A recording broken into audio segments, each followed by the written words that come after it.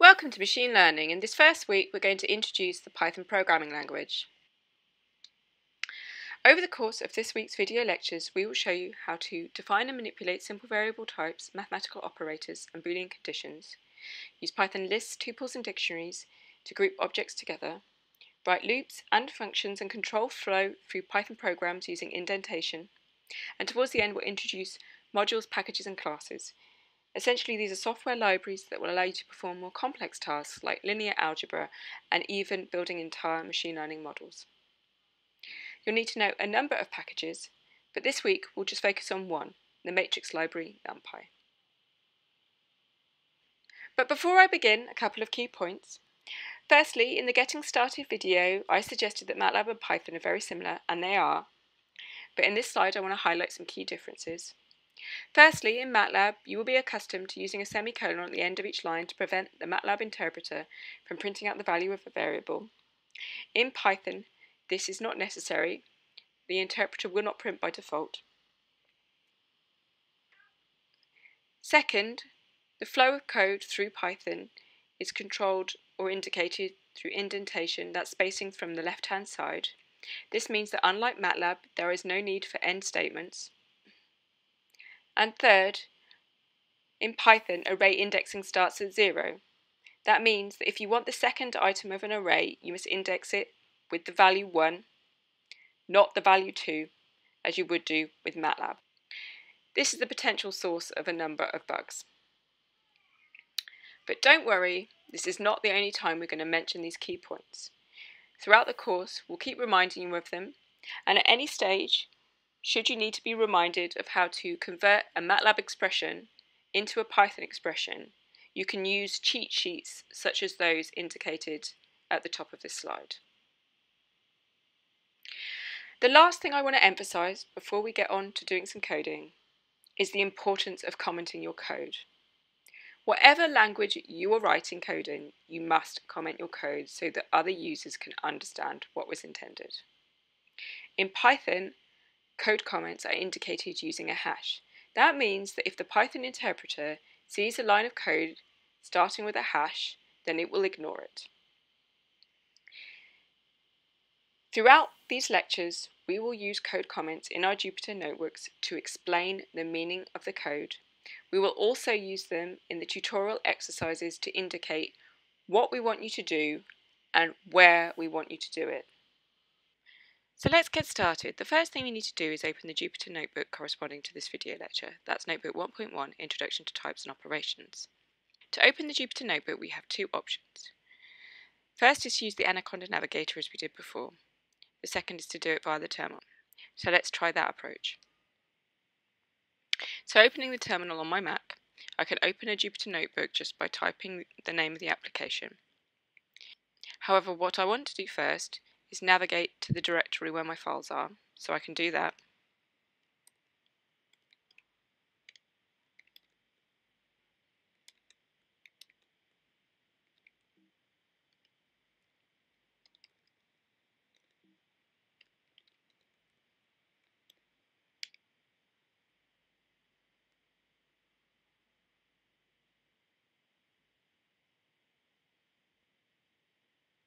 So this opens a Jupyter notebook in my browser, and from there I can navigate to the files.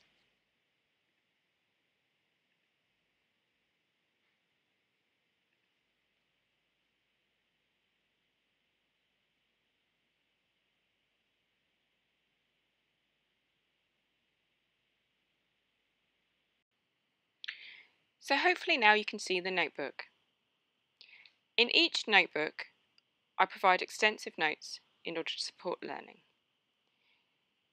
So let's scroll down until we get to the section on variable and types. And then I suggest we return to the slides, as these are easier to follow.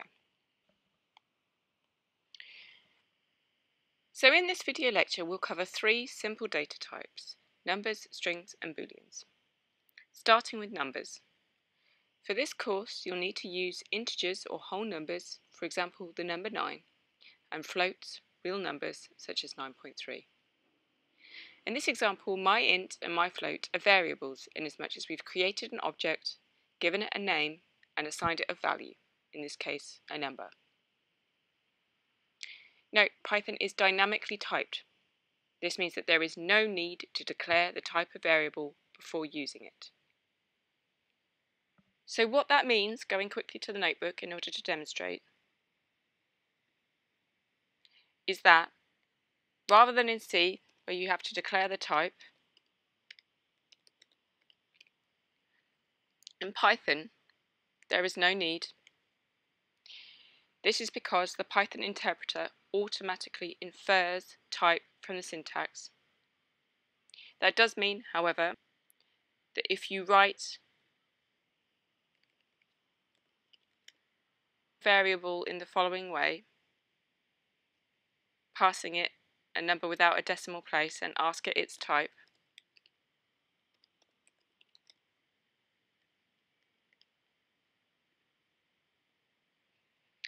it will return integer. So if you intended to initialize your numbers as floats, but you're starting with a whole number, then you need to cast it as a float to tell the Python interpreter what you intend. So now it's going to know that it's a float. The next type of variable we should look at is strings.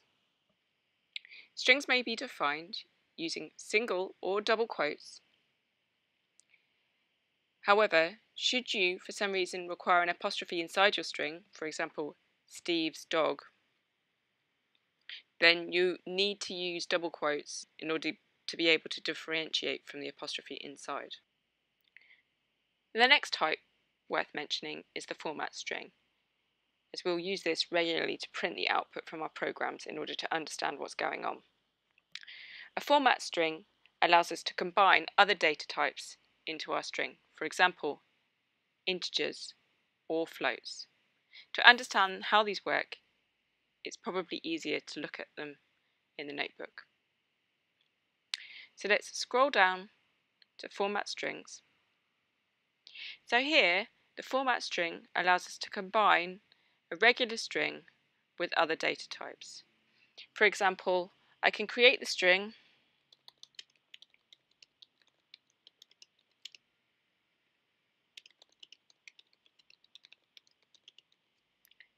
and run this cell, and it will return the first argument is 1 and the second argument is 2. So this corresponds to the arguments in the format function here. So the first curly bracket takes the first argument and the second curly bracket takes the second argument. This is the functionality by default, but if you wanted to change the order, then you could just index them. So the second argument is indexed with the number 1 and the first argument is indexed with the number 0. So doing it this way will swap them around. So here you can see the first argument is 2 and the second argument is 1, which is obviously swapping these around. The other thing we can do with format strings is control the precision. So for example, here we can insert the first argument, then we put a colon, and then in order to control the precision we need to put a decimal place, however many decimal points we want to print out, and F to indicate it's a float.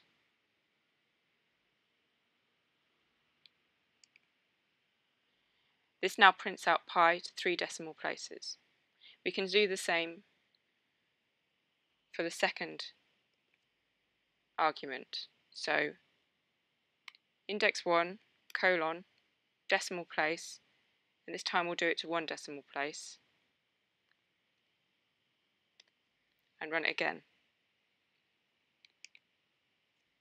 This rounds up to the number 3. So back to the slides and mathematical operators. So hopefully many of these should be self-explanatory. If you need to perform an addition or a subtraction, you need to use the plus or the minus sign. Multiplication is indicated with an asterisk. If you want to raise to the power, you use a double asterisk. So 2 to the power 3 is 8. Division is indicated with a backslash. An integer division is a double backslash. So here what you're asking for is how many whole times can the denominator go into the numerator. So the integer division of 3 by 2 is 1. The modulus operator, on the other hand, given by the percentage sign, returns the remainder. So the remainder of 9 divided by 5 is 4. Interestingly, operators also work on strings. So you can concatenate two strings together with the plus sign. So if you write hello plus hello, you get hello hello, both words concatenated together. If you want to do this multiple times, you can use the asterisk. So hello times 10 will print out hello hello hello with hello concatenated together 10 times. And numbers can be cast as strings either using typecasting. So here, this is the string casting function, or, as we've already seen, using the format string. Finally, booleans. So booleans are variables which can take two values, true or false. They're typically returned as the result from Boolean conditions using operators such as equalities, where here double equals means exactly equal to, and the exclamation mark equals is not equal to.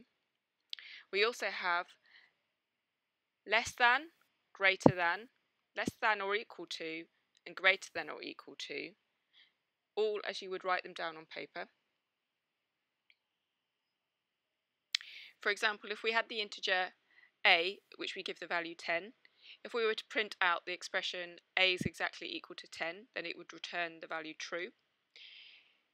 If we were to ask it whether it was less than 12, this would also be true, but if we were to ask whether it was greater than 20, this would return false. Next, using not negates the operator.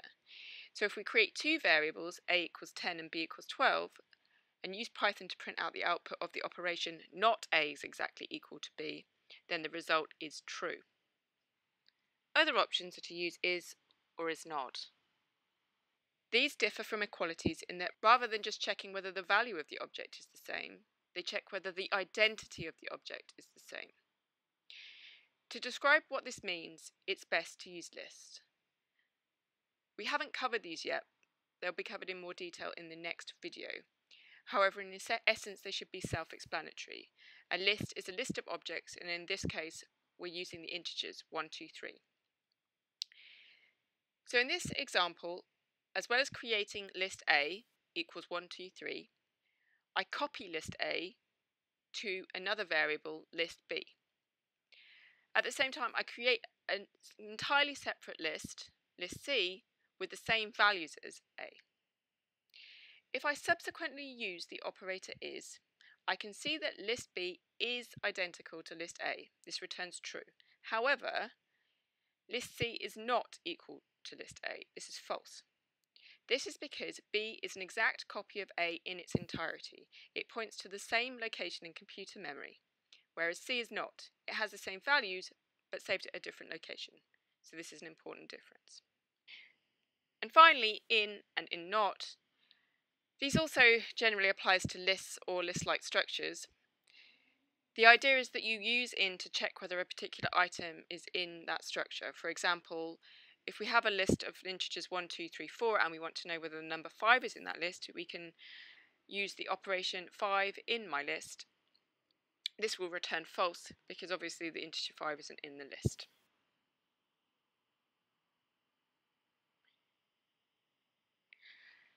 And should you want to chain conditional statements together, you can do so with and or. So, for example, if you have a is equal to 10 and b equal to 12 again, clearly while a is less than 15, b is not less than 10.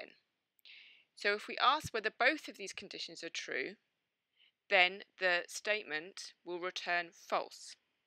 However, if we ask whether either is true using the or operation, then it will return true. You'll see a lot of these statements as we go forward into control flow and talk about if and while statements. So in summary, over the course of this lecture series you will use float and integer number types, strings, which include chars or single characters, words or phrases.